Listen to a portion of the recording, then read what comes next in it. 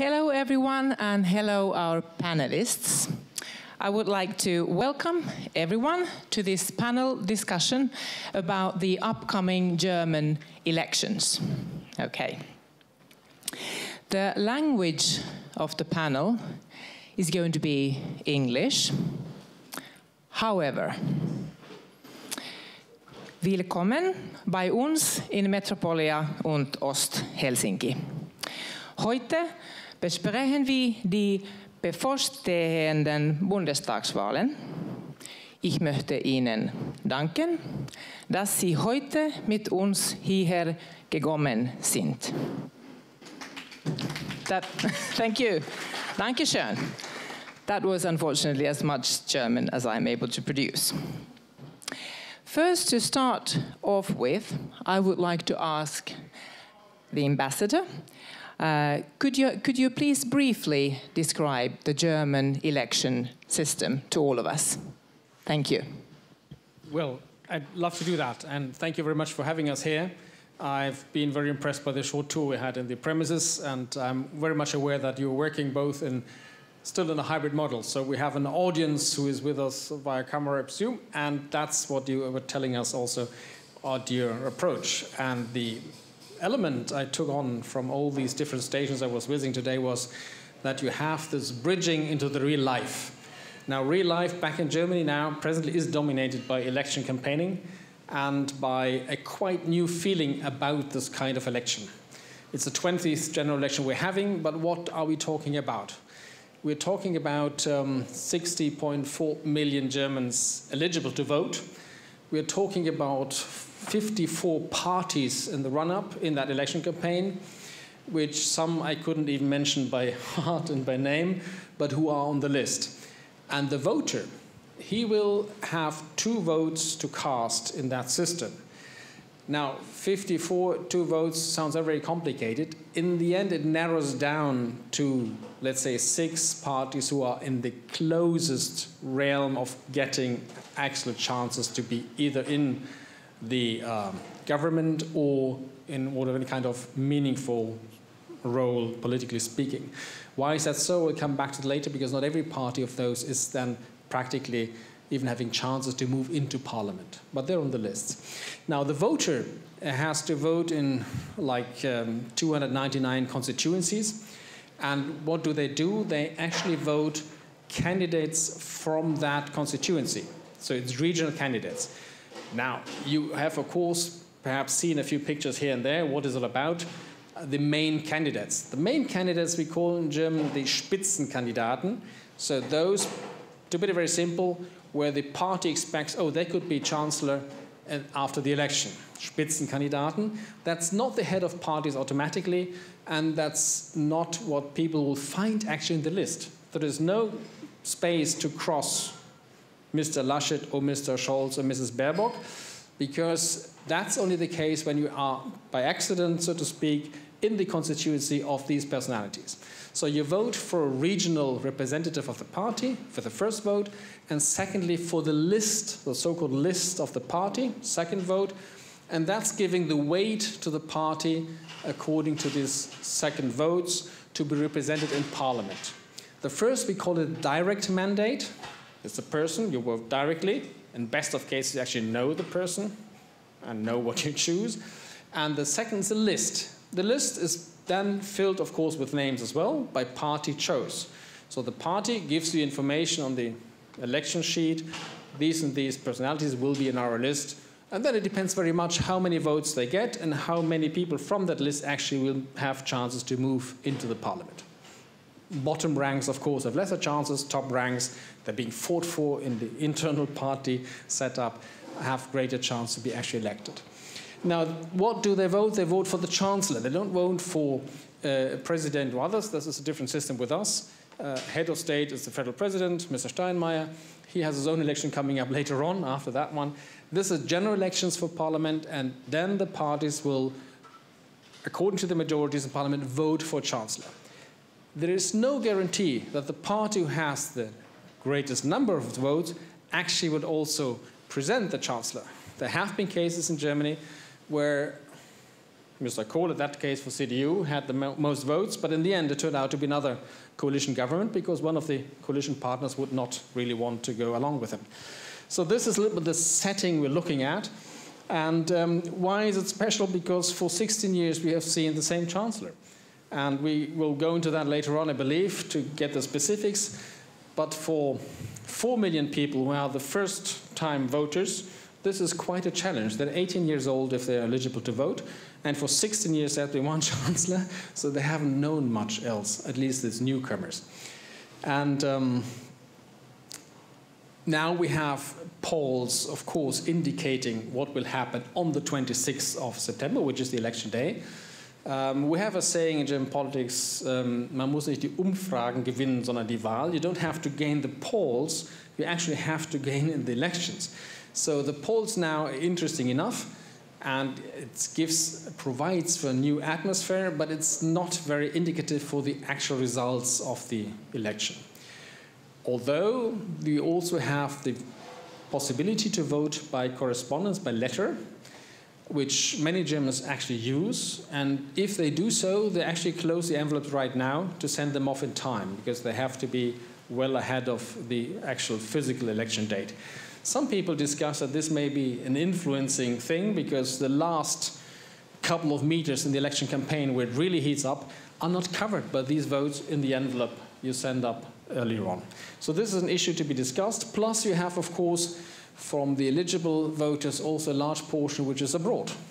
We estimate that we have 3 million Germans being spread all around the world who may be eligible to vote.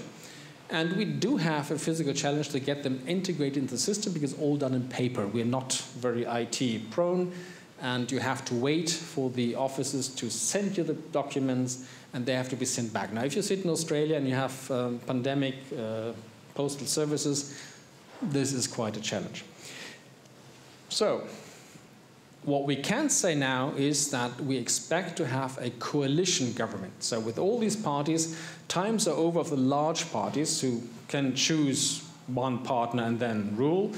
We very much expect this to be a three-party coalition of whatever composition. That's the setting.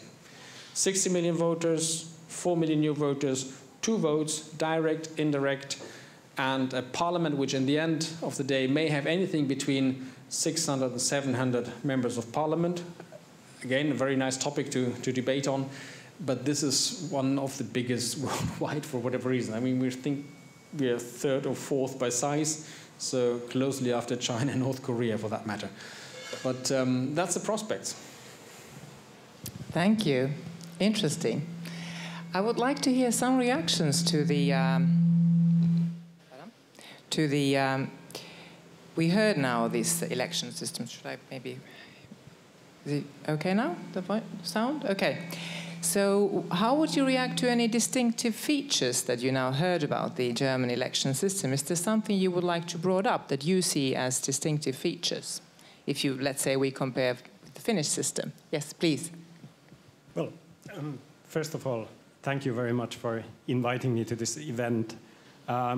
It's the first time that I talk to a live audience and actually see the people I'm talking with and to. And I have to say that's both exciting and also very strange. But this, as we have already heard, is going to be a very crucial election. As Mr. Ambassador already explained, the person now acting as Chancellor is stepping down after 16 years in office. And that is already the first big and perhaps the biggest thing about this election.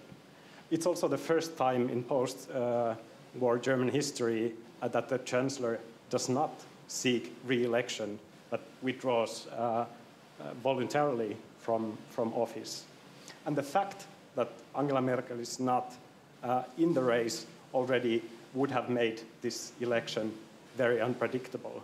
But the second thing is that adding to this uncertainty caused by Merkel's withdrawal comes that the German political system has actually been undergoing similar changes that we have seen in other European countries, the bonds between German voters and the German parties have clearly loosened over the last 1 or 2 decades.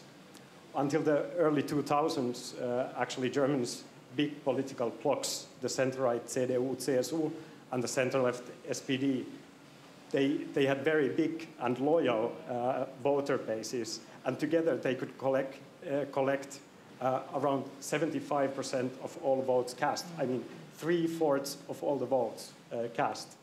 But over the last decades, what we have seen is that the voters are much more prone to switch parties.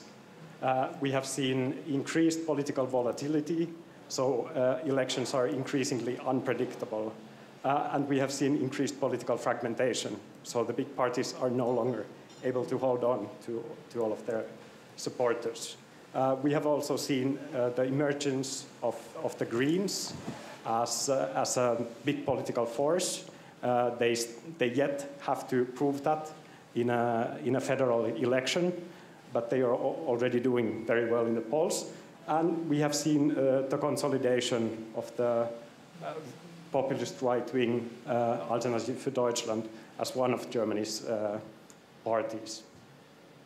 The third thing I would like to mention is that this election has been very much centered on the candidates, not so much on issues, not so much on parties even, very much on the candidates. And you can perhaps understand that because this is the election where Germans are going to choose the successor of Angela Merkel. So of course there's going to be a strong focus on the personality of the next chancellor. And of the 3 principal candidates we have in the running, Armin Laschet of the CDU-CSU, Annalena Baerbock of the Greens, and Olaf Scholz of the SPD, 2 of them have had a very, very difficult campaign. They have made mistakes, small mistakes maybe, but mistakes that the voters think are important enough for them not to be considered as very trustworthy candidates. And this has played to the advantage of the third candidate, Olaf Scholz. Scholz has also been very skillful in presenting himself as the natural heir, the natural successor to Merkel.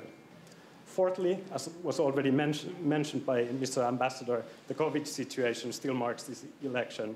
So he was very right in pointing out that some voters are already casting their votes. That means that these voters no longer follow, or maybe they follow, the 2 last TV debates among the principal candidates, but those debates are no longer going to influence their voting. And the 5th thing I would also like to mention concerns the forming of the next government. So it's very likely that we will see a coalition government, and it's also very likely that we will see a coalition between parties that have never governed together at the federal level, maybe at the regional level, but not at the federal level. All this makes this election very interesting, at least for someone who is very passionate about German politics. I hope it's interesting in your view as well. Thank you. Then I think Anna-Lena would like to continue, please. I would like to underline why we are witnessing very historic elections in Europe. The German elections, they absolutely are the most important election this year. And for Finland, we are a quite small country next to Russia, and our foreign and security politics is, we have shared pretty much the same values than Germany. So for Finland, it's very crucial what's the future of the German foreign and security politics. And that's one way to frame the elections and look at those 3 main candidates. They all, Armin Laschet, Annalena Baerbock and Olaf Scholz, they share pretty much the same vision when thinking about the European Union and the role of Europe. But they do have quite big differences when thinking more detailed their politics. And that's why it plays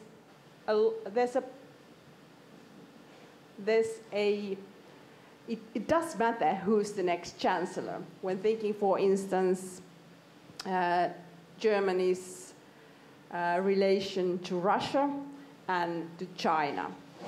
And yes, we can talk more detailed if we are interested, what are the differences between those three candidates. But to really simplify, they are all quite good European candidates. In the Finnish debate and also in Germany, they are framed so that that Armin Laschet, he comes from the Merkel's Christian Democratic Party, so he is pretty much the same what Merkel has done. And Annalena Baerbock, from the Green candidate, she has most new ideas. She's the one who really could change the status quo in European politics. And now, in polls, the best position is a little bit surprising, having a social democratic candidate, Olaf Scholz. He plays now quite clever in his campaign that he's Merkel in a suit, one can say. He's very stable, and German voters do know him quite well. But what they don't know is how, because SPD has been the second party, the second party in the Merkel's coalition for ages, but we don't know yet how would SPD actually lead the country. But I can't say who's going to win, but now there's a historic change in the polls.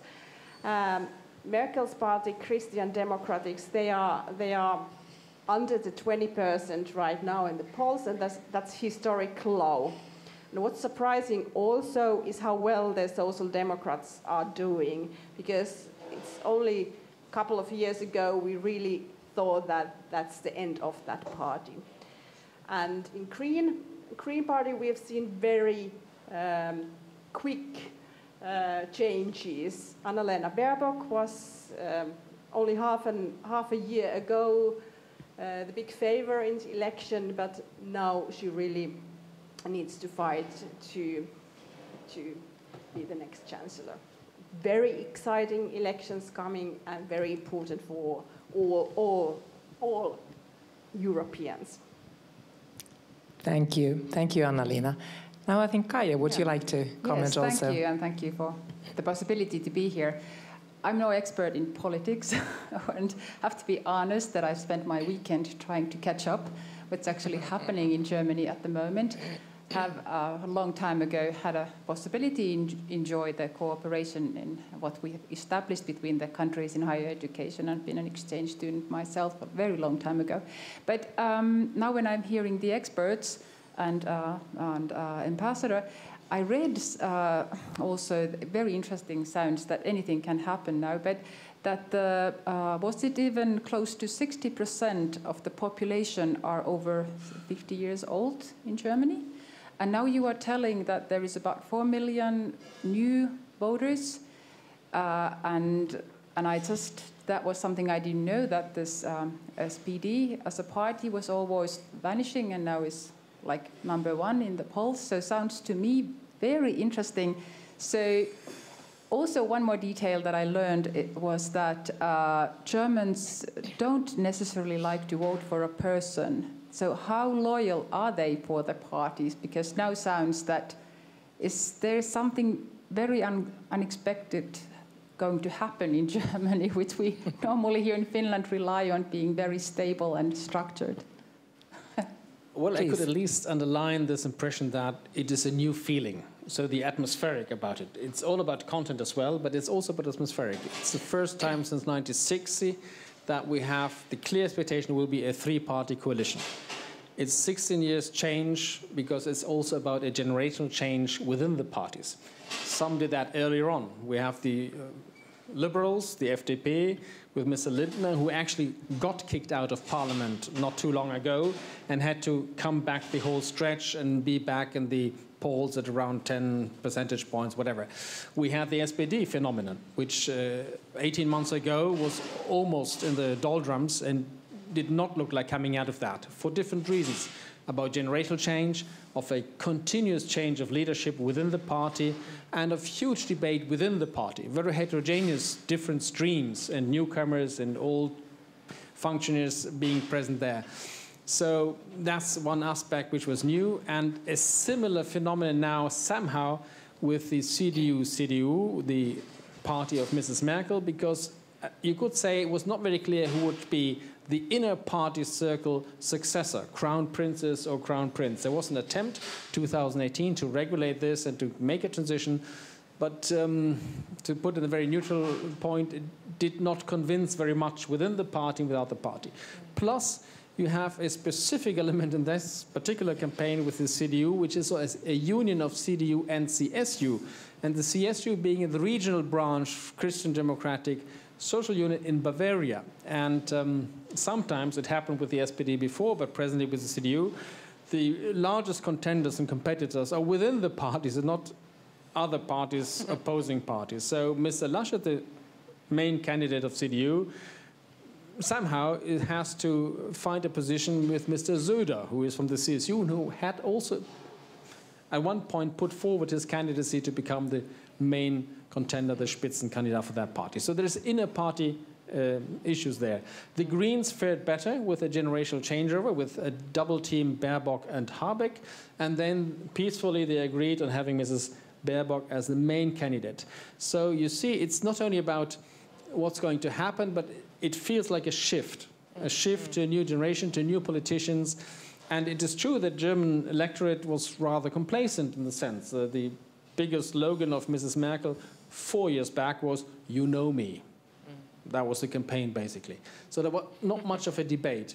And that led a little bit to the expectation now that with the present candidates being rather fresh in that perspective, and with the new outlook on coalition settlements, it becomes more of an equal field. Now, everybody is hovering above these 20 percentage points, and then you have FDP Liberals 10, and the right wing perhaps also in that range. So that's an interesting new constellation with this element of surprise, as you were saying, but also of transition. It is a transitional vote. Yeah. What that would translate into subject matter and policy lines, we can speculate, we can read the party programs, all the party programs together, it's 1,000 pages, so feel free. Looking at foreign policy issues you were mentioning, it's about 90 pages altogether. It's a little bit more focused. But nevertheless, it's for the electorate, it's the feeling about transition. And I presume they would not so much look into this or that item on the agenda of the parties. It plays a role then in the coalition making, very much. But for the electorate in the first place, yes, it has been a very personalized, to the personal profiles of the candidates campaign so far. Yeah. Very good. Could I just, you can comment on what we've been discussing, but I would like to move on a little bit to thinking about now that Merkel is stepping down, and Germany has traditionally has been a major player in the European Union. Do you see that this change will also lead to some change on the European level? Let's say, do we see a rise of other European countries, for instance, within EU?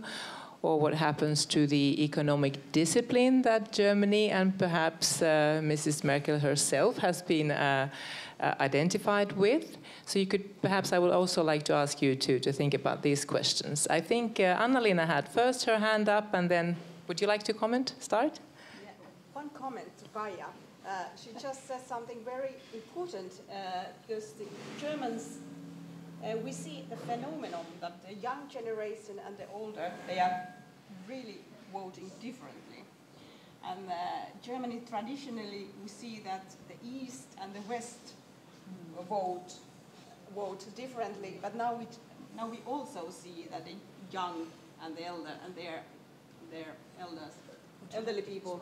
But it's very important to understand that the youngsters and the elderly people are voting differently, and the East and West are voting differently. Almost 60% over 50, if that's true. Yes. And that's very interesting is also the Greens right now. They are really now one of the mainstream parties in Germany, and they are resonating to the youngsters and to the people living in the big cities. So there are fragmentation and new phenomena, and that makes also it's more difficult to really say who's going to win. But generally speaking, why Olaf Scholz is now so popular just underlines that Germans, they really are stability freaks. They want the same. And that's why they voted Angela Merkel so many times. So anyway, that we are not having Merkel this time, German Chancellor, is a huge change. Okay, Thomas, I think maybe you wanted to comment on the role of Germany after Merkel steps down? Yes. First of all, I mean, I would say that Merkel has, of course, been one important component when it comes to Germany's role in the EU. Her long period in office has given her a unique chance to follow EU politics from the inside, and she has certainly played a key role in managing several EU crises. And of course, that experience, that authority that she commands, the skills that she has, the memory of previous meetings that she has, that will be a way. But that said, I would still say that Germany's role in the EU is, of course, first and foremost based on its size in terms of population, on its size in terms of economy, and that's not going to go away that soon. And when it comes to like the more specific policy line of Germany, then there are, of course, differences, even rather big differences between the individual parties. But what is true and what was already highlighted by Anna-Lena is that all the mainstream German parties, basically all the parties that have a chance to enter the next government, perhaps excluding the Left Party, which has been speculated as a potential government party. Myself, I don't see that as a very realistic possibility. But anyway, all the mainstream parties are very committed Europeans, very pro-EU. But of course, there are differences between them. There are differences when it comes to fiscal policy, Eurozone governance. There are differences when it comes to climate protection. There are differences when it comes to individual foreign policy issues, when it comes to individual defense policy issues. What we cannot say for sure at this point is how those differences are going to play out in the next coalition negotiations, because the situation at the moment is so uncertain. And if we think about Germany's economic role, I think there are two things that we have to take into consideration here. First, this pandemic time has seen just a really huge shift in the economic policies of all the EU member states, and we still don't know how all this will evolve, how much time it will take for us to overcome the pandemic and its economic consequences, and that, I think, casts a very big shadow over economic policy. Again, that said, I think when it comes to this kind of fiscal policies and Eurozone issues, Scholz, for example, as finance minister, has been rather cautious. He agreed to the recovery fund, which was very much debated here in Finland. but he has been actually very, very traditional German economic policy maker, one could say. And some of the constraints that have shaped German fiscal and economic policy are perhaps not going to go away that soon. There's the so-called debt brake at the national level. There's the Federal Constitutional Court, which is a very big player when it comes to treaty issues. And there's the finance minister, where the staff still thinks very much along traditional German economic lines. Okay, thank you. Now I think it's time to activate also our audience. We heard some names already here mentioned several times of the candidates here. Can I make this work? Yes. I would like to invite you all to participate in our poll. Who will win the Bundestag elections? You see the instructions there on the screens.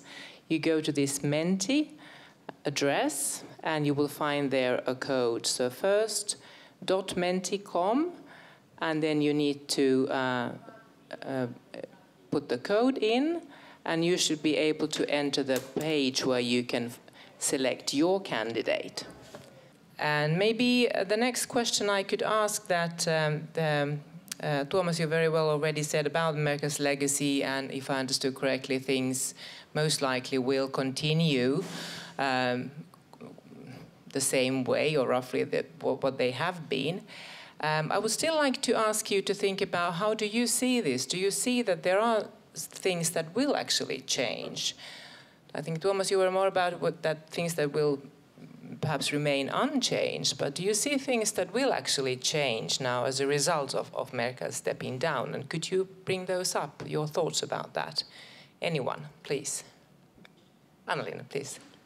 Well, Merkel is and has been a chancellor of crises. She's been the leader of the most powerful leader in Europe 16 years. And during those years, we have had first the finance crisis, then Euro crisis, then we saw the new aggressive Russia and annexation of Crimea. Then we saw the beginning of the Syria war and Russia bombing there and causing a huge European crisis, the refugee crisis. Then came Brexit. And then, as a shock for Europe and transatlantic cooperation, Donald Trump was elected to the President of the United States. And now we are in the middle of the pandemic still. So Angela Merkel really has played a crucial role in solving all those crises. And one big part of the legacy of Merkel's era is the more shared analysis that Europe must be ready to act more independently and taking care of Europe's own security issues. That hasn't been historically easy for Germans, but now there's a will, at least. But at the same time, because of all those crises, Europe is more and more divided, and that makes it even more harder. So actually, Merkel, she is or wasn't that big a strategist, but she really believes the unity of Europe, and she managed to do that. And Brexit and Trump, they both were really big shocks personally for Angela Merkel. And we have seen her as a strong supporter of the liberal democracy, and that is a big part of her legacy. And now there's much more uncertain situation politically in whole Europe. We don't only wait the German elections, there are next year election in France, and that's again we need to ask that how united is Europe and how strong is this commitment to the liberal democracy actually. And well, it's not only Germany that has the main role in the future of the Europe, it's all the other EU countries and also the transatlantic relationship. And now we are in the middle of the Afghanistan crisis. So Europe's constantly facing new crises. So we'll see that how strong is actually the legacy of Merkel's thinking that we are more stronger together than alone. Would you like to, please? I fully subscribe to that analysis. I think one is fair to point out that indeed, if you talk about legacy, the international perspective is much stronger with this Ms. Merkel than the domestic perspective. Because it was about, like former British Prime Minister said, events, events, events. So there was a very strong challenge for Germany, but for Mrs. Merkel particularly in that situation, to bring different ends together, to find for the compromise, to use her experience and skill and trust, which was put forward, for mediating role somehow, to mediate between different crises. And the list is very long. You mentioned Syria and others, but there was Libya popping up, there was Iran issues popping up. So a lot of challenges there. And this, I think she really took actively this role of trying to find this middle position, be it the G7, the G20, whatever. So that's quite a large task ahead of whoever wants to fill that gap, be it a European group or be it a single nation, whatever. It somehow grew on her. It was definitely not on the agenda when you just started the first day, that's what I'm going to do. It just happened. On the domestic issues, there's also a side to that, because it may have distracted a little bit from what kind of reforms are needed within Germany. I mean, we've been talking about fiscal issues and about a certain frugal approach. Yes, true. So balancing of the budget was an issue continuously followed up by different coalition governments with changing Minister of Finance, and there was not much a difference between a Social Democratic Minister of Finance or a Conservative Minister of Finance. It was all the zero they were aiming at, and that was called the black zero, by the way, also by the Social Democratic Minister of Finance. But that led to quite other issues not being solved. So we have a huge demand for modernizing infrastructure. That's why we look at Finland for IT solutions and others. We have a huge demand for physical investments, schooling, railways, whatever. So there is a certain lag in that. And we call it the Reformstau. So there was a backlog of reforms taking place. It's not something you can pinpoint to the Chancellor in person alone, but the whole situation led to that kind of new situation. And that's part of this element of change where the Greens actually can bank on to say, look, it's obvious we have to do something differently, be it energy, be it transportation, be it whatever it is. And the pandemic has accentuated this. The recent floodings have accentuated this feeling, climate change is ahead, whatever. So there is this feeling in the general public saying, we have to do something. So something has to be done. It's not very clear which direction, but at least as a sentiment, atmospheric change is there. And I think as to continuity, perfectly right to point out that, yes, the basic framework conditions remain, plus a huge body of civil servants who are not very revolutionary minded. But nevertheless, I mean, it is about what you look at. And if you look at neighborhood developments, the pressure is even mounting. You have discussions on rule of law within Europe, within the established club of the European Union. You have, of course, challenges in international law, like the Russian annexation of Crimea, where to go with that. And you have a new global competition between the United States or China coming up, and we have to position ourselves here in Europe what to do about that. So no easy task there. And I think the legacy of Ms. Merkel would be to go on in this mediating middle position thing, always with this strong pro-European sentiment that we have to do this together. Not by changing any detail in European policies in Germany, we still have gained even more relative weight by the exit of the British from the Union after the Brexit. Fair enough, we pay more for the budget, but still, the relative size has even grown.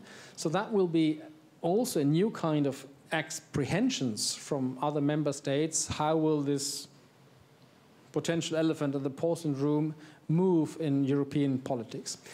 But I think the stress I wanted to make is all this is true for us to discuss on the international perspective, but still is also a local sentiment.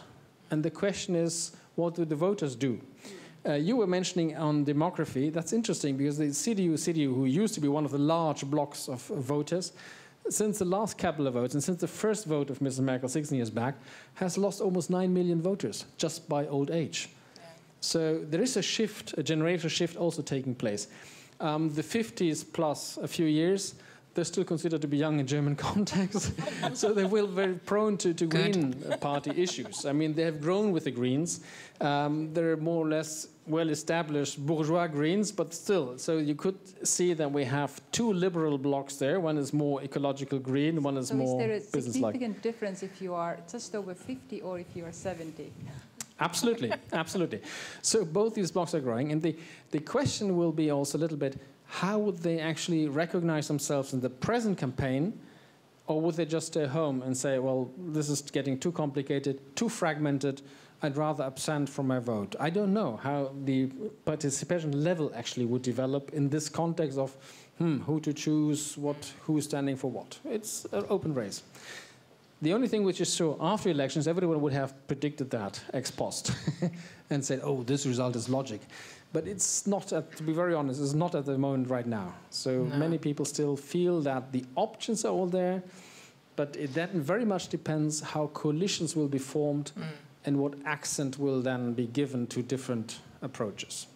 And on the general lines, there are differences. Talking Russia, talking China, there are differences within the parties. You would then also see slowly transported. Changes, yeah. Thank you. Could I bring us now for a while? We can come back to the Maker's legacy if that's okay. I would like to bring us now here to Metropolia actually, and a little bit touch on what the ambassador you were saying about the ways of working, ways of living in Germany, and you're looking to Finland for learning perhaps in some aspects.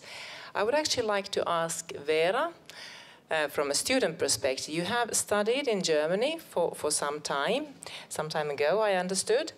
How was it actually, if you think about your daily life and in your studies, ways of studying, ways of working in Germany that you experienced, and if you would compare, what would you bring from there here to Metropolia, and also the other way around, what would you bring from Metropolia to the German way of studying and living, according to your own experiences?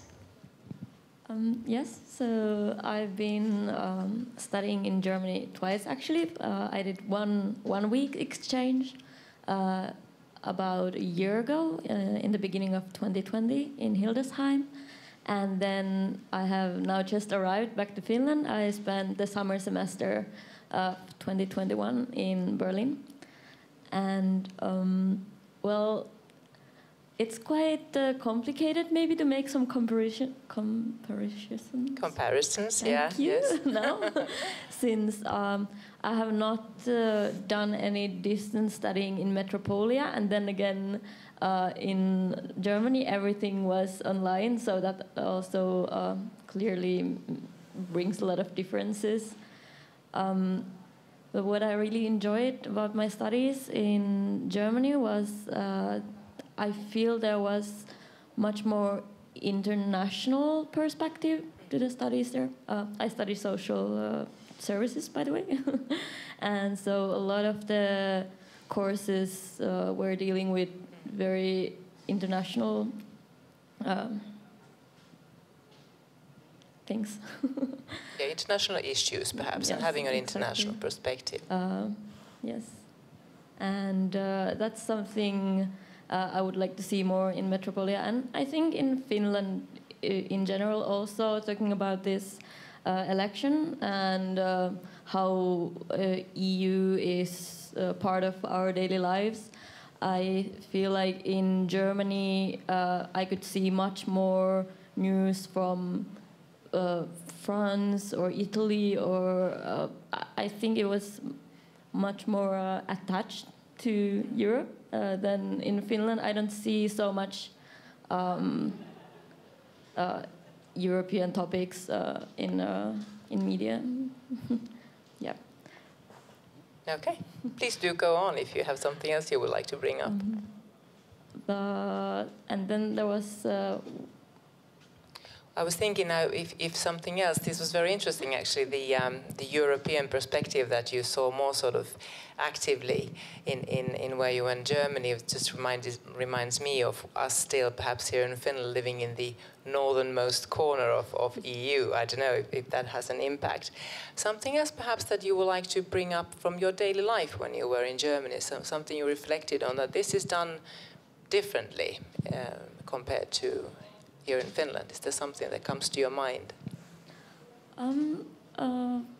I think like our daily life in the studies, what I noticed that was different, even though I said I haven't experienced that much online studies in Finland, but I must say I feel like in Metropolia we are a bit ahead when it comes to technology and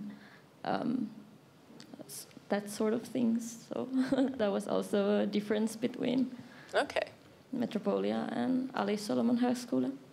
Okay, thank you, Vera. And now I would also like to have a teacher, lecturer perspective. And Kaija, I know that you've been working with Metropolia's German partners. And how would you describe the collaboration that you are involved in? Has it changed? Has it developed in any way during the time that you have been actively involved in collaboration? And what do you see as a future perspective for the collaboration? Okay, thank you. Quite a many questions to answer. You can also choose to focus on one. Yes. Well, my history here in Metropolia goes back to 2008. That's when I joined the university, and that's actually when it was formed. So, looking back, already being myself a student, so it's been nice that we've had this exchange, student exchange and staff exchange already decades. And I think my generation, that time, we were even studying in German when we went to Germany, and there wasn't that much offering in English, actually. So that's one thing that's definitely changed. Now the German universities are also trying to increase the offering that they have in English. But then what has changed, that when I joined, I'm representing here business school, I'm lecturing there and have also worked as a head of our international programs. So I have to tell Nora that I'm not quite agreeing with you that Metropolia wouldn't be very international, because we are actually having, was it like 38 German partners only, and we have even was it 8 partners with double degree programs. So I'm lecturing in programs called International Business and Logistics and European Business Administration. So we actually, that year, there around 2008, when we established first so-called double degree contracts, also with some German partners. I think the first German partner most likely was in Berlin, so where we have 2. But we have, of course, business students and business studies are from nature such that they really are perhaps more eager to go abroad and learn languages. But I've learned from my colleagues, we have many of them there in the audience, that we also have several programs in engineering and also in social services who do very interesting cooperation. And how the cooperation has changed from this very traditional student-teacher exchanges, that really now we plan curricula together. We have these double degrees where the students really get 2 certificates from 2 different universities. But we also have during the years various type of joint courses.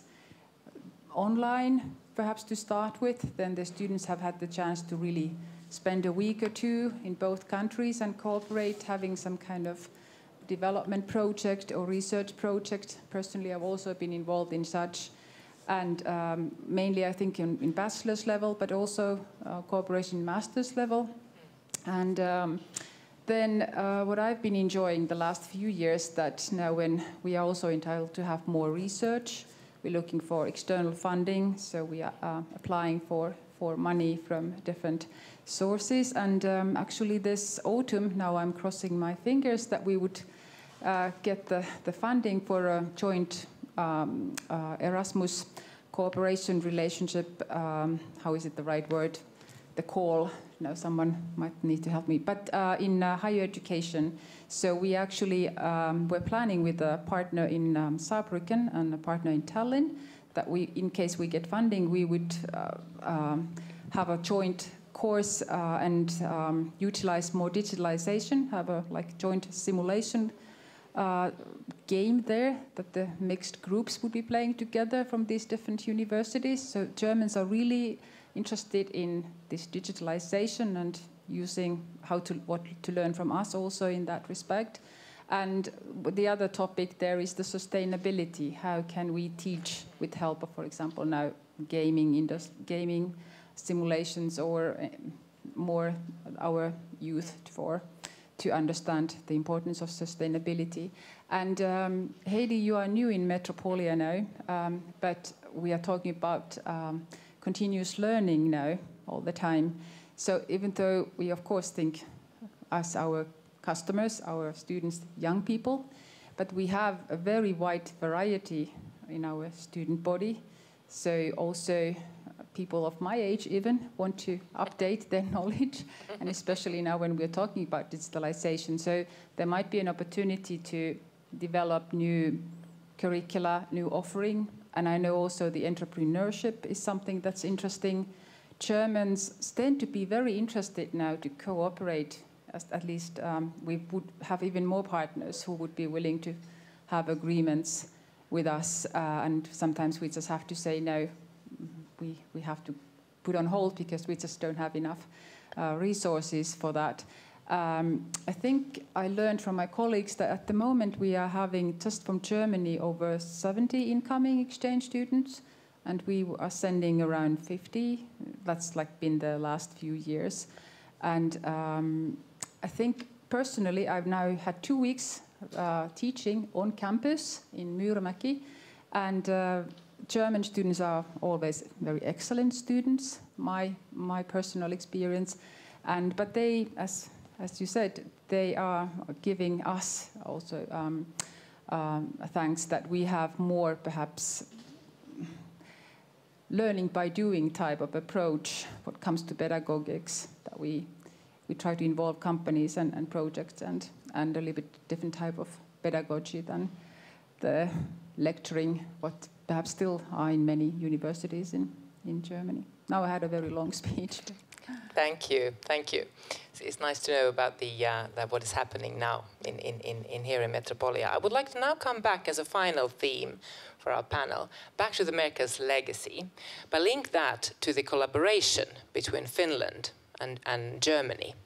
Do you see there is going to be any changes in this collaboration? Is the impact of the elections going to be seen also in the collaboration between Finland and Germany, where we heard some excellent concrete examples, both from Vera and Kaija? Any comments on that? Linking it now to the Merkel's legacy. Anyone? Vera, would you like to start?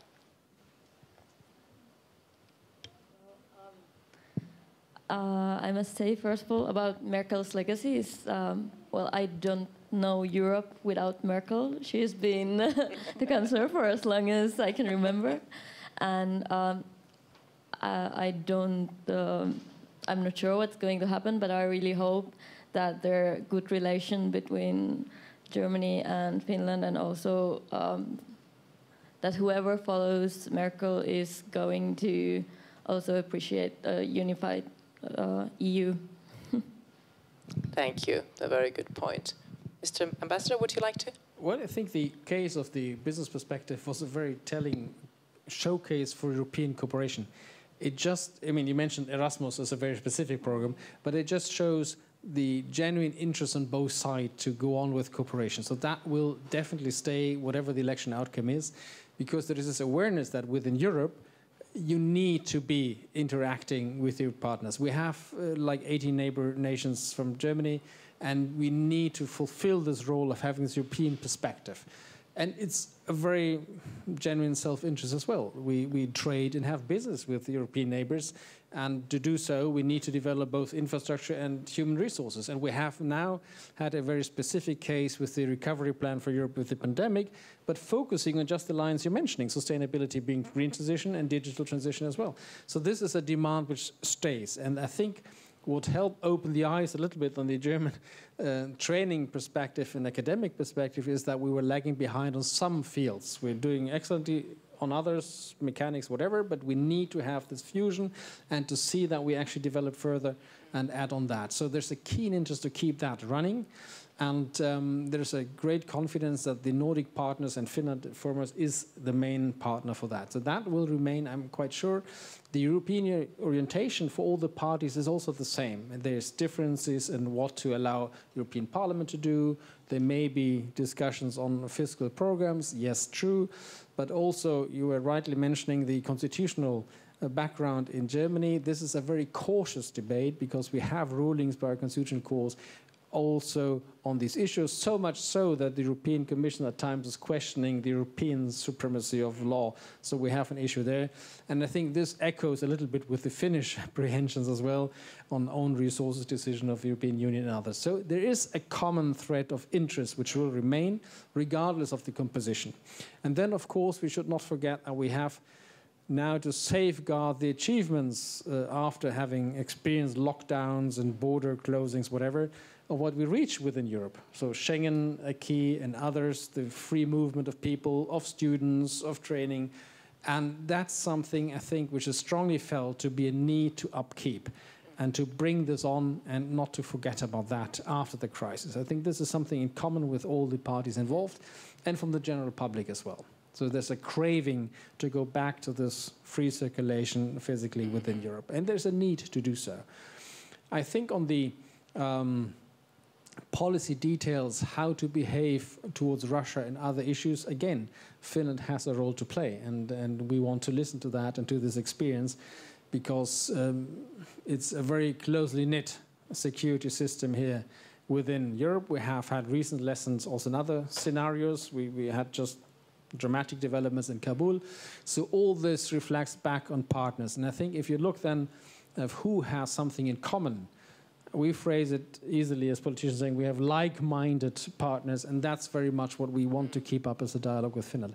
So I think rest assured on that level, dialogue will go on, and the need to involve neighbors in decision-making, whatever the size is in Europe, you cannot walk alone. And you have to have partners on board.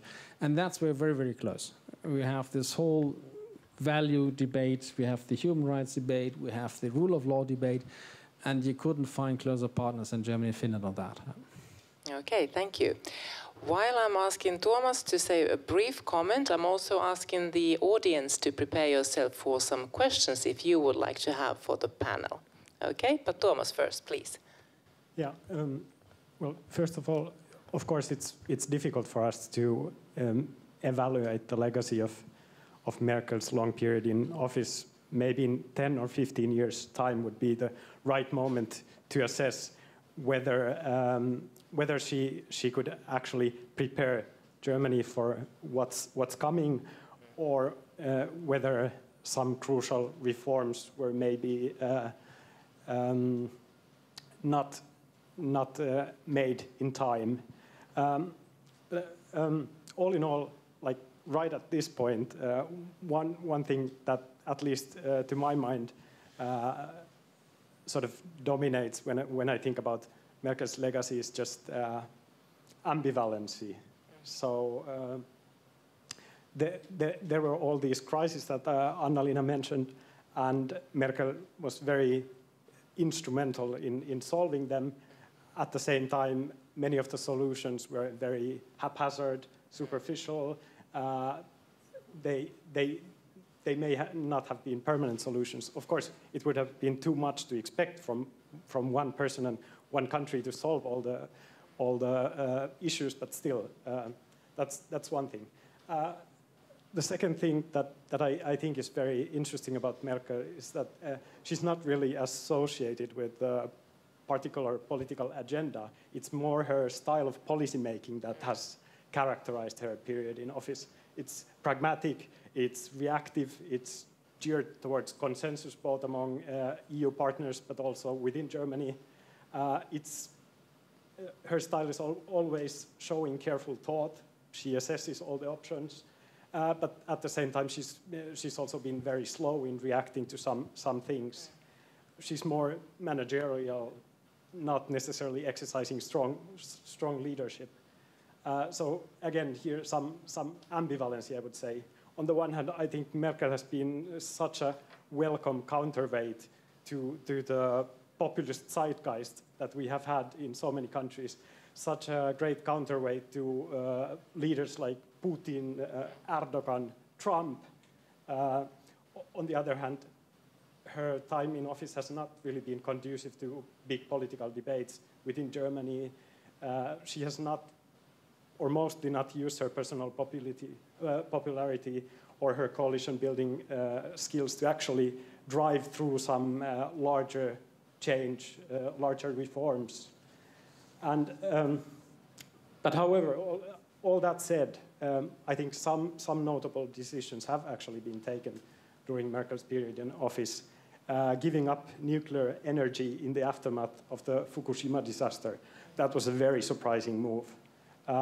Agreeing to the rescue packages to the financially and economically hit EU member states. Again, that was not self-evident from the beginning. Taking in a significant number of asylum seekers during the refugee crisis. Again, rather surprising move for many. And now, just recently laying the seed to this EU's recovery package together with the French President Emmanuel Macron. So, I mean, even though Merkel's period in office is often associated with stability, there's always this surprising element. And even though before I mentioned that there are some constraints that actually point towards continuity in German politics and in German policies in different areas. Of course, the world is shifting very much around us, as both Anna-Lena and Mr. Ambassador have pointed out. And it may not be, or perhaps it's not that important who is the next chancellor. It's much more important what's happening around us that can have a much bigger impact on Germany than the name of the next chancellor. Okay, thank you. Now, time for the audience. Any questions? There's a microphone. That's okay? Yes, hello. My name is Nina Huovinen, and I'm from the International Relations in Metropolia. First of all, again, thank you to Mr. Ambassador, Your Excellency, for visiting our campus, and thank you to all the panelists for the interesting discussion. And I also wanted to thank Nora for organizing this, referring to what Anna-Lena said about the importance of this election to all of Europe. We had a small group of colleagues talking about obsessing about the US elections, presidential elections, and then someone said, why are we obsessing about this when in fact we should be more interested in German politics and what happens there, and here we are. So that's how this was organized. But I have a question as well. It's maybe not specifically related to the German elections, but to European politics in general, and specifically to the freedom of movement in Europe. Working in the international office, me and my colleagues, here we mostly work with international mobility, so sending and receiving students abroad, and also staff, and most of them to Europe and from Europe. And we do have this wonderful thing called freedom of movement in Europe. But in recent years, I feel that it's been, in a way, sort of compromised, if that's the right word, with Brexit and the refugee crisis and the rise of sort of nationalist, populist parties and sentiments in different European countries. And I'm wondering, how do you see it? Is it still something that we can take for granted in Europe, that we have this freedom of movement? I still remember a time when it wasn't there. Veera Kaija is of a generation that doesn't remember such a time ever existing. But yeah, how do you see this? free movement within Europe or European Union? Please. I'm afraid we cannot take it for granted. And the pandemic just has shown the case. Schengen regulations have a few escape clauses for good reasons, public health and others. Sometimes by member states they were extended or surprisingly re-implemented, whatever. So no, I think it pointed out to a high grade of fragility. And I think the biggest challenge is to keep in mind that the acquis, what we have achieved so far, is not to be taken for granted. We have actually to fight for this and to work for it and to press it through. There's other pressures on the system, like how to react to migration movements. Close borders, open them up, control it more. So from different angles, pandemic, health, or migration, or political general xenophobia, which is not alien to German domestic debate either, these are constant challenges to the system. And we have saw that, you mentioned the case of the Brexit, we saw that member states of the Union were desperate to renegotiate treaties, bilateral treaties, how to allow for students to go on studying and how to invite even British students back to continental Europe, so to speak, to continue studies. So this networking, this interlinking we experience, it's a fragile institution, and we have to fight for it, and we have to depend on people to know about the advantages, to actually come forward and say, no, we want to insist on this point, and this is the core of our interest. Yeah. Anna-Lena, please. I totally agree with what Ambassador just said, but there's parallel development at the same time when the labor market, for instance, in Germany is booming, and because of the demography, there's a need for 400,000 foreign workers yearly in Germany, and so at the same, so there's a huge competition of workers going on inside the European Union right now, also in Finland. So to a student in Metropolia, I would like to say that, well, to understand Germany is to understand the finance and business logic of Europe and the global markets as well. So I really would like to recommend you to follow the development in the post-Merkel era in Europe. Thank you. Any other questions from the audience? Hello, can you hear me? Yeah. Yes. Thank you for the conversation. It's been interesting, and as we know, Germany is probably the most important single country in European Union. And I'm Lauri Narinen from Metropolia, senior lecturer. Been here for 13 years, and I've seen the technological change and also lots of other changes. And we are living interesting times, to put it at least in a polite way, and also dangerous times lately. My question is about European Union and what you, Mr. Ambassador, think about the late changes. Naturally, you know that Finns were not at ease with the thing that European Union started to take common loans, meaning actually that those countries who have taken care, at least to some prudent level on their own economics, are actually giving money to the countries who haven't cared so much about that. Do you think, as it was sold to the Finnish public, that this was a one-timer, or as quite a few people say that, hey, it's the beginning of a new time and we are having a European Union which is not the one we voted for in 1994? Do you see it one-timer or a change of paradigm? Thank you. I would focus on the one-timer for one specific reason, because that's the most recent case that we're talking about, next generation Euro budget and the multi-annual framework, and the own resources decision for the European Union. One-timer, why? It's true it was a French-German initiative in the end to bring about the package, but it was also on the foundations of the Finnish negotiating box for the multi-annual framework and the Finnish presidency of the European Union. One-timer because I think, other than in Finland, there was no connection to the domestic debate back in Germany to the financial crisis, where all the elements you were mentioning, no bailout and others, were of great relevance. In this case, we just had seen that northern Italy, eastern Belgium, eastern France were heavily afflicted by the pandemic, the most wealthiest regions in the whole of Europe, with a standard of living well above the German average. And so people said, well, this is actually a natural catastrophe. It's nothing to do with failed state or bad government. It's a national catastrophe. And that bridged somehow the approach. We know that for different reasons, the French friends were pressing for different approaches. But in this specific case, I would say we hijacked some of their motivation and put in this nutshell of saying, well, this is a sui generis case. And luckily so, our constitutional court went along with this feeling and judgment.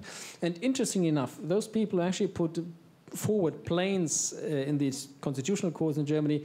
They refrained so from doing that in the specific case of the recovery plan for Europe now after this pandemic hit. It is true that people may think, aha, if it worked once, why not have it a second go? Now, in our understanding, this was a one-off, and it is true that within this package of the European own resources, there is a debate going on of sources of revenue for the European Union. So not loans particularly, but other form of taxes. And there were elements already in the multi-annual framework for financial issues to see what kind of direct taxation income could be provided to European institutions, to the European Union as such. So this debate may go on a certain level.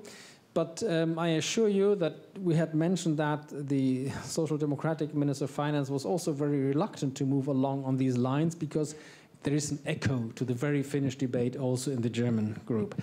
I know that there has been talk of the frugal members of the Union or the Hanseatic League of the European Union member states being more the conservative fiscal approach. And I felt at times also as an ambassador that we were reproached as Germans having left part this or that group. I would say with the present needs and pressures which were mentioned, the huge spending we were having on national budgets, this logic of balancing your own budget will be very strong in the European debate in future. And I think the exceptional effort we were making now leads to very specific domestic homework, how to rebalance our budgets. We have a large new deficit now with all the measures we did following the pandemic. And I would expect every German party in charge to recalculate very closely and see how to mend that first. So in that sense, it's a one-off. And whatever other members of the Union may bring forward would have to be decided unisono in the setting of Brussels. So there is no risk of being pulled off the table on that issue, I believe, in the near future. Okay, Anna, would you like to? Well, I would say that it's more game changer. We have used it now twice, so why not third time?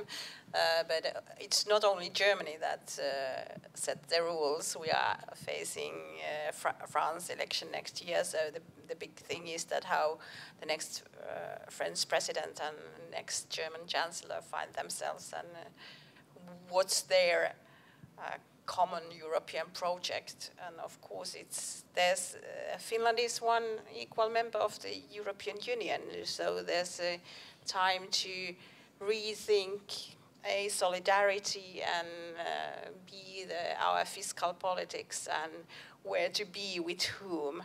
So it's not so that we are just following Germany, whatever Germany is doing. That used to be the Finnish European politics, like a main tone. But we shouldn't be surprised if there's big changes coming. Thank you. Anyone, one final word? Something you desperately want to say still? Any one of the panelists? Word is free. Mr. Ambassador, please. I think it would be worth to reassure the audience that no big revolution is immediately pending. So whatever the outcome of this election, and after the 26th of September, everybody will have predicted it correctly, there will be a phase of coalition forming. And that is potentially a lengthy period. So the present government would still be, as a caretaker government, in charge of events. I don't know where we'll reach the Dutch or the Belgian levels here, but sometimes this stretches for weeks or even months on end, or sometimes you need a second go. That also has been the recent German experience. So in that sense, there will be ample time to see how things will develop. And also, of course, these coalitions are negotiated by parties, and on the German side they do this tremendously thoroughly. So having 1,000 pages of programs for the election, there will be lots of pages for coalition papers and concepts to come also. And having this as a compromise process, you wouldn't expect radical changes. It will be very much depending on who is actually in the coalition talks. There will be accents, there will be compromises, and there will be new perspectives, but all will have to respect the laws of gravity, being finances, being resources, and being outside framework conditions. So this will be a longer process, not overnight. That will take quite a while. Okay, thank you. Kaija, would you still like to? If I may still say also, now after listening all this discussion, and I really hope that we, as having the role in higher education, and that we really want to defend Europe together, whether it's in form of EU, what's EU going to be in the future, but Finland and Germany both can make a big difference and impact. And we here in Metropolia can educate our own students and our exchange students and do all kind of efforts to keep up the good cooperation that we have at the moment, and even find new forms to develop. Thank you. I think we can finish with those beautiful words about European collaboration and working together towards European collaboration. And also I would like to point out, I think we have perhaps the Finnish version of the coalition results of the German elections we can see here in the polls. Thank you very much, and I would now like to ask Riitta Konkola, CDO of the Metropolia University of Applied Sciences.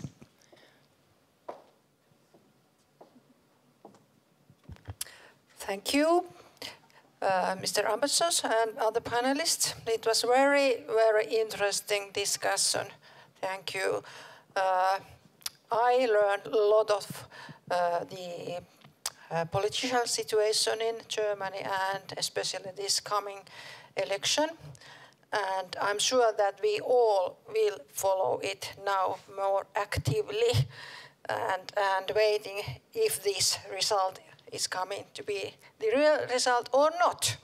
So thank you for raising our minds towards that election, and broadly about the situation in Germany and especially in the future in the European level. It is very important to have our students here. Thank you, Vera, and our teachers and other panelists sharing your concrete examples about student exchange and teaching, and also this broader aspect of the situation in Europe, and what we all want it to be. Very, very good cooperation. I'm so happy that in Metropolia we have very good cooperation between German universities of applied sciences and Metropolia, and it has always been very, very good way to learn when you go outside. In my study time, it was not so easy, and now I hope that it will be easy in the future also. It's always nice to visit in German. I have been there a lot of times with my husband, with our car, visiting almost all parts of Germany during these last 20 years. And I really hope we can make it real again next summer, so it will be over this pandemic time. Always very friendly and nice place to visit. Thank you.